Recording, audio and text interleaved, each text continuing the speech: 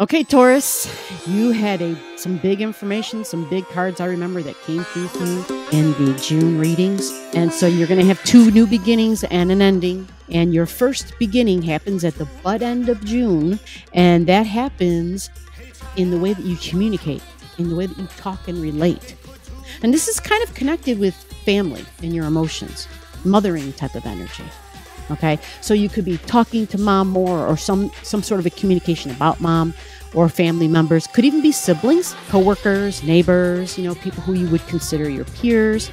But there's a vibe to it where there's some nurturing going on. It's got like this Cancer, this empathy and this understanding, this empathic energy to it. Possibly being emotional about these communications that you're having with whether it's coworkers or neighbors or siblings. And if you're on social media, if you're on the internet, if you have digital neighbors, there may be conversations about mom. The public in general can be part of this, the feelings of the public. So this is a new beginning, Taurus. Now you're going to get to the middle of the month of July and there's an ending. And the ending has to do with your goals and your ambitions about work, your responsibilities, but it's tied to your beliefs about work, what you believed work was, or what you had to do for work. It's this Capricorn energy. So it's going to be very material, right? And so Tauruses might have always been those very physical people because you've got Capricorn in this location, which is tangible. It's material. It's like hands-on stuff, right? But this is higher learning and education too. This is going to school, taking extended education. This is also spirituality, religion, philosophy on life. This is higher learning and law, the judicial system type of law. Possibly you're changing your beliefs about what you can do for work. Possibly you're changing your beliefs about a religion or your spirituality. Because this is a let go. It's like a full moon energy. It's a release and it's a let go. It's also that location of like foreign lands, foreign languages.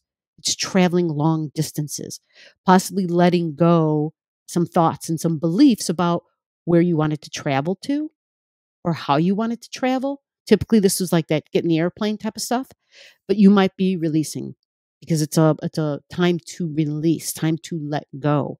It's time to say, I don't believe that any longer. That's no longer for me. And then when we get further into the month, there's a new beginning coming. Is at home.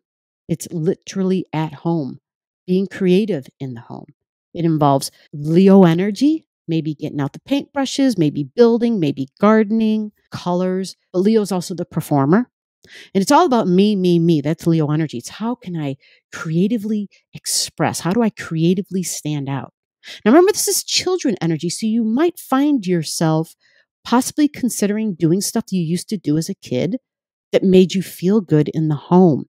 Your happy place is in your home. I don't have to tell you that, right? You know that. But what is it that you do to make it happy? So there's going to be something you're doing where you're going to be incorporating that. You're going to be beginning some sort of a new fun thing.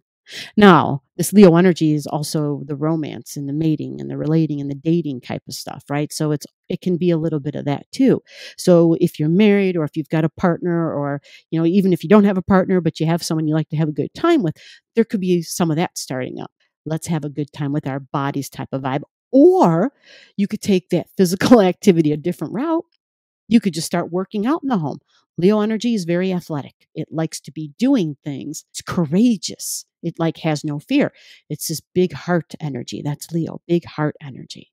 So it can be very giving, but it has to be careful to remember there's others, that it's not the only one, right? Because Leo is I will. It just has to remember to include the group. So below the video, I'll have all the degrees for those of you who like to pay attention to the degrees in your chart. Again, if you don't know and you want to know, just comment below.